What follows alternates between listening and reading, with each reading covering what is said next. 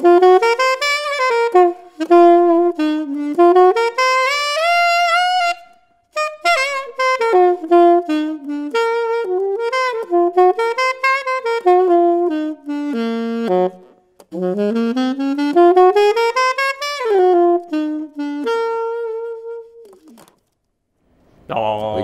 that was lush, that. Was it? Yeah, I love that. Thank you. Hello, welcome back. Sax.co.uk, other people of the internet. Now, today we're going to tackle an age-old question that we get a lot in here, which is the what does my money get me question. So the only way we can think to do that is to compare our entry-level saxophone, alto saxophone, which is our Sakkusu, the gold lacquer one that Jim just so effortlessly played for us just then, and an £8,000 Yanagisawa, because, you know, why not? We're going for extremes really here, aren't we? Because we could do the test where we do a slightly more expensive student instrument than this one. So this one's currently at £300, £299. So we could do a £400 one and then maybe a £3,000 or £4,000 sax, sort of 10 times the value. But we've gone for the extremes, which is just a little bit more interesting. So like a £299 sax, and then what we're talking for this one again? Well, a 7,865 or something ludicrous like that. So, as I say, people come in a lot and they come in and go, oh, okay, so what's the difference between this saxophone and this saxophone? They look the same. And in fairness, it's a good question. It is a good question because they are very similar in weight. They look the same from about 30 foot away. Yep. It's only when you get up close and personal you realise there's a lot more going on with a saxophone like this. So these are the detailed questions that people ask, and it's what gets us scratching our head thinking, how can we answer this question? Exactly. So when we break down this question, I think the easiest way to break it down is the difference between sort of a £300 saxophone and a £8,000, £9,000, £10,000 saxophone. It's all going to be about how it's made, what it's made from, and where it's made are the three key factors. Now, how it's made is going to be sort of the most important thing, because at the end of the day, if something is made better, it plays better. It's like everything in life. The better it is, the better it will do. And well, there's lots of things we need to look out for when we're looking for a well-made saxophone. To start with, this is a well-made saxophone. The market, especially in Chinese saxophones like this one here, has rocketed recently because the quality has just jumped astronomically. You look 5, 6, 7, 8 years ago, at the time of this recording, a Chinese saxophone would literally be like a bit of lead carried around your neck. It'd be a nightmare. Now, with the quality that you can get out of Chinese factories, especially the ones we seek out specifically, you're going to get a saxophone that plays really well, and you're going to save a lot of money compared to trying to buy an old, terrible Yamaha off of eBay that you don't know if it's going to play properly. We know this plays, but what are you looking out for in the quality of that? I mean, I think it's just the experience of these Chinese factories. You know, 10, 20 years ago, perhaps they just didn't know what they were doing so much, but now, just through the feedback that they get through, you know, their players and what have you, they've just upped their game. So quality of materials, so it's about the brass material, the actual quality of it, and the quality of the components, the material of the components as well. So I mean, this is the basic construction of a saxophone, so that's what we're ultimately talking about. And there is a difference between this saxophone and this saxophone in terms of that level of quality. But I think the interesting thing that we're going to find out is that when you play an instrument like this, especially when you've got a decent mouthpiece on and a reed that's working, that difference is probably a lot less than you might think. You're still going to sound like a saxophone, and it's still going to have the same sort of depth of sound in there and layers of sound, and the tuning is basically going to be in place, but there will be variations in tuning between a basic saxophone and a more expensive saxophone. That's a given. That's true. I mean, there's variations in my tuning when I play, period, but that we won't get into that. That's a conversation for me and me alone, I believe.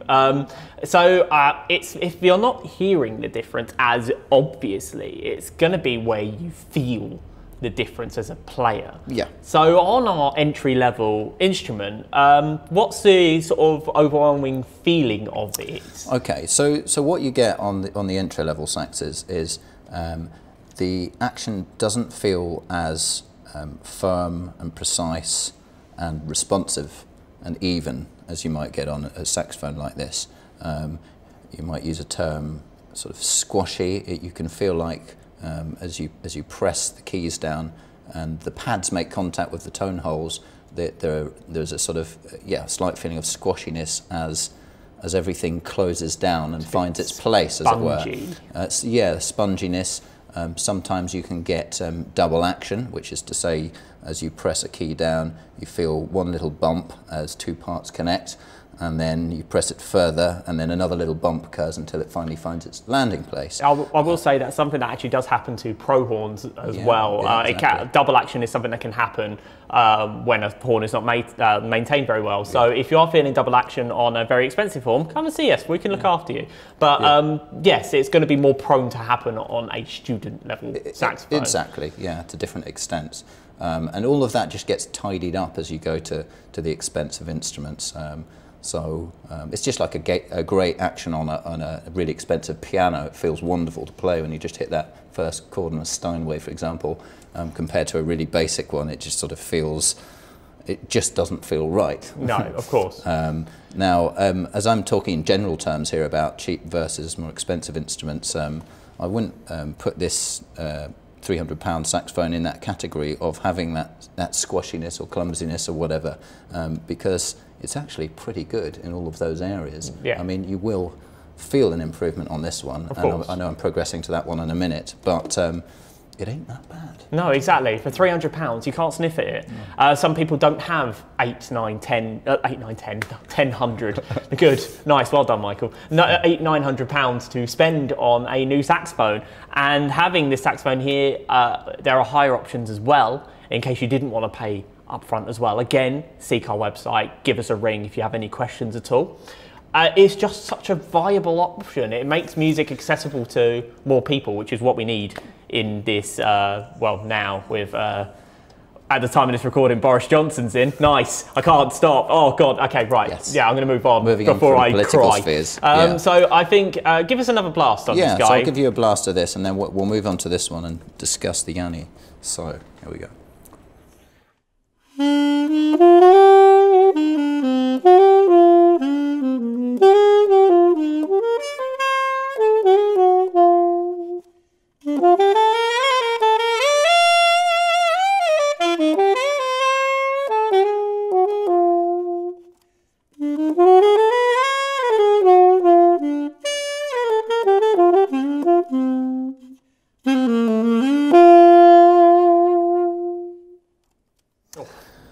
Lovely. Still sounds like you. It still sounds like, it still makes me sweat. And enchanting this guy doesn't sweat, by the way. I don't know. It's because I'm the peak of physical fitness. Should we just remind them that this is the hottest day of the year? Yeah, it is. It's rather warm today, we should just mention that, by the way. Now, let's move you on to, well, our £8,000 example, which is the Yanagisawa AWO37. Now, the first thing you notice straight away is just how gorgeous it is. Straight away, it's this, you've got the master engraving. So all these little details are hand engraved by a master engraver in Japan, and it just looks stunning. The second thing that's worth noting as well is this is made of solid silver. So moving on from the sort of traditional brass finish, solid silver being a precious metal means of course it's going to be more money. And you've got a lot more weight to it as well. Let's do a rather haphazard... Go on, do a weight test. Yeah, you can really feel a difference in weight there. I mean, it's not like you're not going to need a forklift to pick it up. It's not huge, but you can definitely sense that it's got a weight and it's got a quality to it for that. You can have that. Yeah, thank you. Yeah, I mean, I think that if this was just a standard brass Yanagisawa versus this brass Sakkusu, you would feel a bit more weight with this one, but not to the same degree as this one, because it's just a solid sterling silver, as you say. There's a bit more weight, not just in the precious metal here, but there's a little bit more mechanism as well. One little thing to point out, and this is often the case with more expensive instruments, is that we have these sections of brass soldered onto the body, which in turn have the posts, pillars soldered onto, so it just adds a little bit of stability. So these solid layers of brass down here, adding a bit of weight in the design and in the sound as well. So let's just give this a blast. Yeah, definitely. I'm eager to hear it.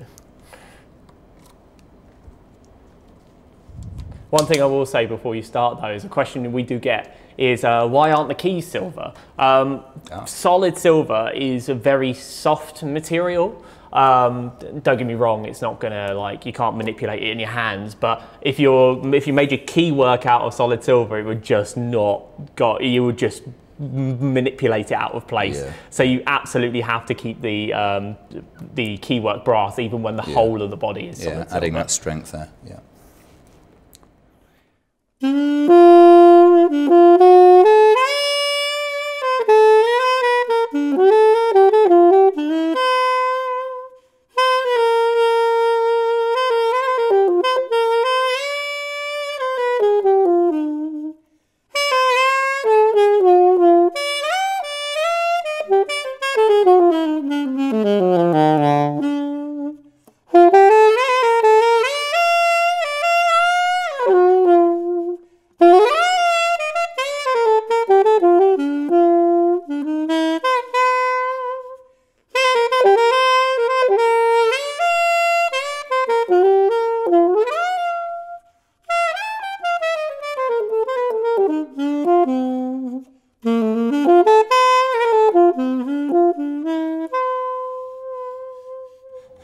Oh, but still my beating heart, that is lush. Okay. Oh. Did you hear the difference? Yeah. Yeah. You really can. Well, I mean, it's good to ask you, because it always feels different from a player's perspective. You know, you feel the difference as a player, but then it always, when you're connected to the sound, there's something else that's added when you play it. So it's always good to ask a listener.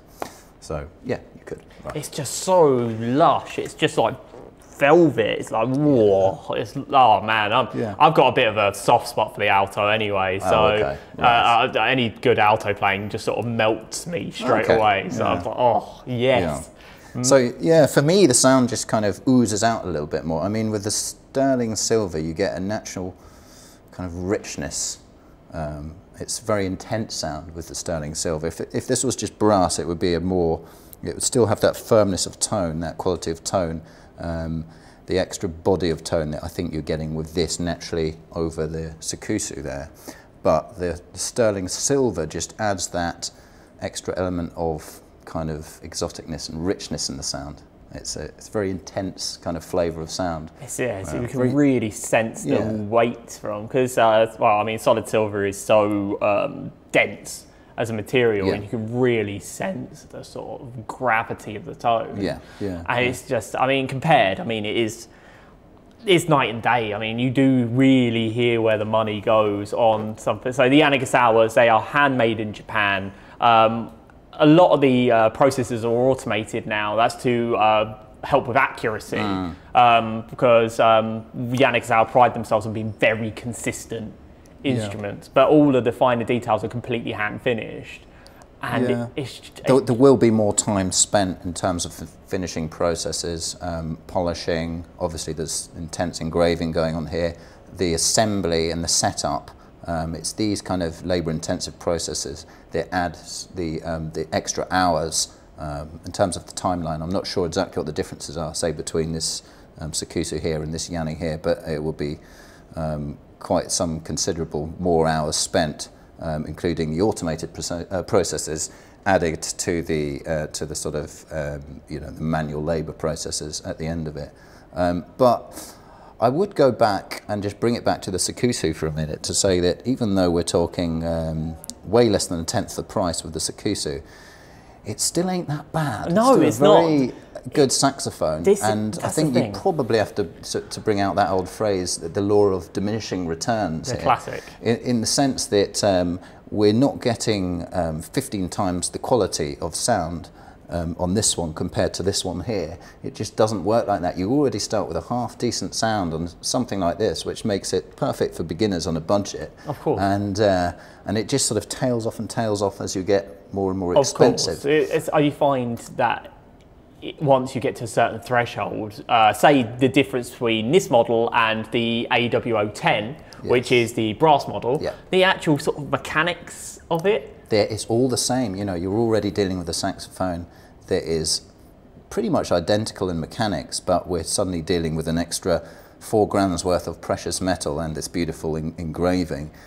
So it becomes about sort of the pride in owning something as beautiful as this. Yes. That might be one factor why you would go for this.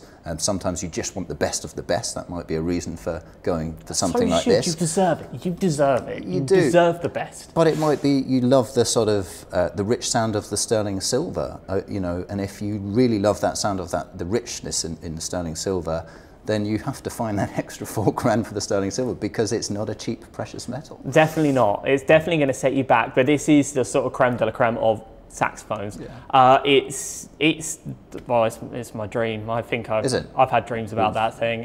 If I wasn't so haphazard and did gigs in tiny pubs where beer gets thrown, I would have that thing in an absolute heartbeat. It's lush. Okay. Yes, so I think just before I let you play out this Yanagisawa, because otherwise I'm just going to purr over it the rest of the night, I'm just going to say thank you so much for watching us again. Please like, share, subscribe, share it with anyone that you find that might be interested in saxophones, solid silver instruments, getting attacked by spiders, which I am currently, anything that you're interested in that. But for now, that's Jim Cheek making me sort of very happy on my insides, and he's going to play us out. All right. Don't know what to play now.